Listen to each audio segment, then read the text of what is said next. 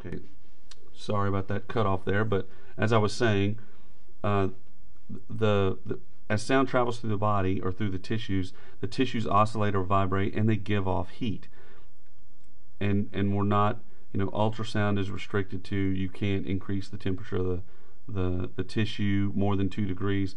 Well, that's exactly what's happening here, except it's in a different way, in that those bubbles are shrinking, contracting, expanding, contracting, expanding, contracting, expanding. They're giving off that small amount of energy. It's transmitted from the fundamental frequency to the harmonic frequency. So as that sound reflects off, that harmonic frequency jumps back on, and we have double the frequency coming back.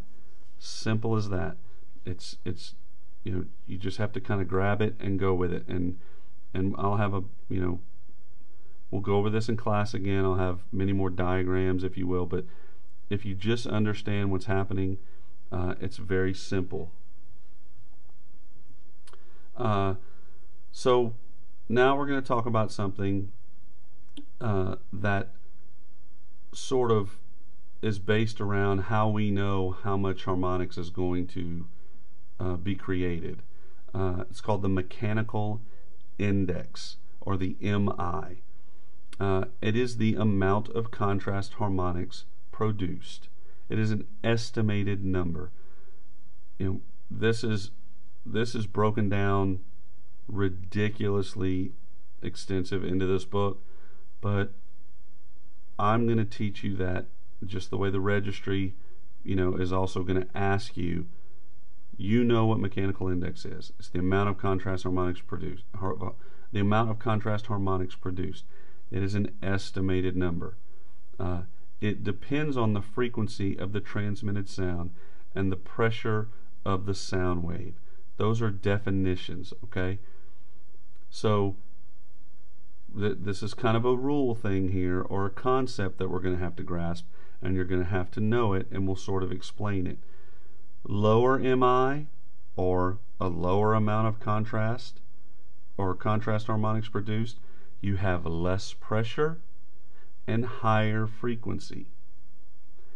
A higher MI, or more contrast harmonics produced, you will have more pressure, a lower frequency.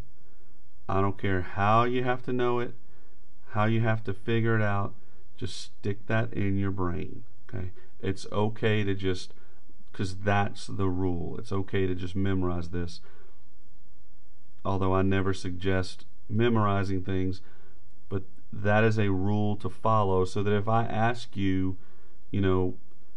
which will give you a lower MI, higher frequency or lower frequency, you're going to say higher frequency. If I say which is going to give you a higher MI, more pressure, less pressure, you're going to say more pressure. I want you to kind of understand that. So why are microbubbles strong scatterers of waves? Okay. A vibrating structure can produce a large oscillation. Now, we just talked about all of this. Or resonance from a small driving force. A child, for example, a child on a swing can reach great heights by kicking her heels at the appropriate time. Okay, we've all seen it. You get started, you kick your leg, you start going with the flow. Next thing you know, you're damn near going all the way around on the swing. Microbubbles the size of red blood cells resonate from sound in the 2 to 4 megahertz range, right in the middle of the frequency used in diagnostic ultrasound. So it doesn't take a whole lot to get these things resonating or moving. Let's understand that's why we introduced MI earlier, mechanical index. Let's understand the relationship between harmonic creation and MI. And figure 17.6, let me turn the page here, basically just says the mechanical index determines the behavior of microbubbles. If I have a lower MI, I have less pressure, higher frequency. If I have a higher MI, I have more pressure, lower frequency. You're not going to have 8 million questions on the registry about this. You might have a few. You're going to have a few. But as long as you understand the rules and learn these numbers, you will be fine. So let's break it down even further now that we've added mechanical index into the mix of all this. Again, if we have a low MI or less than 0.1, we have linear behavior. And we said earlier that lower MIs are not going to give us harmonics. How do I know that? Because I see that linear behavior. Where do harmonics come from? Non-linear behavior. If I have a higher or that intermediate MI, that 0.1 to 1.0, I have a range now. I have nonlinear behavior, and I'm going to have some harmonics. If I have nonlinear behavior, I have to have harmonics, correct? That's why we learned that. Now, if I have a very high MI, forgot to put the MI there, or greater than 1.0, then I have bubble disruption. I don't just have a little bit of expand, contract, expand, contract. They start going crazy. I have extreme nonlinear behavior. Therefore, I'm going to have very strong harmonic creation. And again, therefore, low MI, the bubbles expand and contract evenly. Okay, it's an even thing. I shrink to a size, I expand to a size. I shrink to a size, I expand to a size evenly. A higher or intermediate MI is the start of nonlinear behavior. It's that irregular expand and contract. I might expand real small, and then, I might contract real small, expand a little bit, contract again a little bit, expand really big. It's that uneven expand and contract.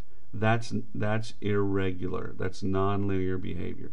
So I am going to have harmonics. However, if I have a very high MI, those bubbles will expand and break apart. That is not linear. Okay, non-linear. That's not even, is it? This disruption is extreme. Very strong harmonic reflectors. So remember, the number predicts the harmonics. So if I tell you, hey, I have a high MI, you need to know what's happening. Or if I tell you, hey, I have bubble disruption in the form of expanding and breaking apart, you're going to say, well, you must have a very high MI. It's easy to understand. Therefore, a low MI, or, ooh, that's not right, another typo. Low MI less than, sorry about that, 0.1 equals no harmonics. A higher MI, or that intermediate, 0.1 to 1.0, I have strong harmonics. And the highest MI, greater than 1.0, I have the strongest harmonics. I'm going to stop right there and continue this in a part 3, I think it is. Talk to you soon.